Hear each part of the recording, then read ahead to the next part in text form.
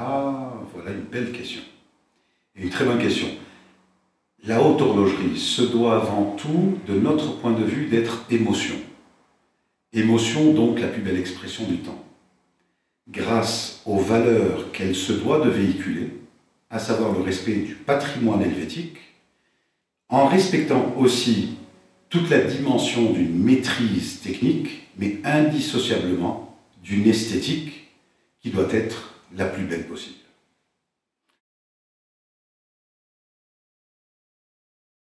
Voyez-vous, votre première question se posait la question de ce que se doit être la haute horlogerie.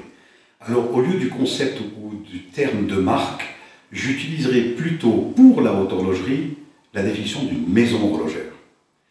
La Fédération de la haute horlogerie peut nous accompagner dans ce que nous faisons au quotidien, à savoir que pour avoir et exprimer le temps de la plus belle des manières, on se doit de respecter les artisans, la passion, l'émotion, et donc de deux choses, c'est que la Fédération de la haute horlogerie puisse nous accompagner dans un concept qui pour moi m'est très cher, c'est l'éthique horlogère, la défense du patrimoine, le véhicule de la pédagogie, de la patience, de l'écoute à l'artisan, parce que c'est ce qui fait justement la différence entre un concept dit industrialisé et un artisanat qui lui se veut être la transcription du patrimoine des siècles derniers dans nos montagnes pour le faire connaître sur la planète entière.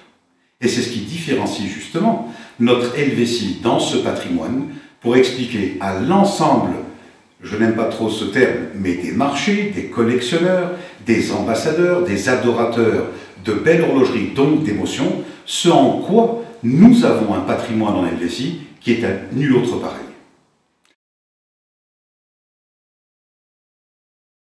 Alors, toujours dans l'expérience qui est la nôtre au quotidien, c'est le contact de l'homme avec son artisan, de ce que l'on dit, on appelle aussi le chef d'entreprise, celui qui est l'ambassadeur premier de sa propre maison, à faire partager aux siens la volonté et la nécessité absolue d'excellence, puisqu'on parle de haute horlogerie. Alors, haute horlogerie, haute couture, passion, dévotion au détail, indissociablement du bon goût. Et le meilleur des véhicules, c'est le contact humain au quotidien.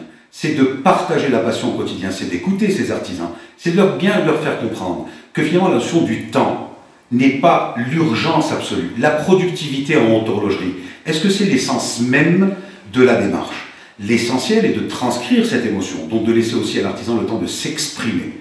Alors naturellement, il ne faut pas que la passion l'emporte sur la raison, mais aussi faut-il donner à l'artisan l'écoute et le temps nécessaire pour ce qu'à travers son œuvre, il exprime justement, par des terminaisons, par l'amour de chaque acte qu'il dispense, la véritable belle horlogerie.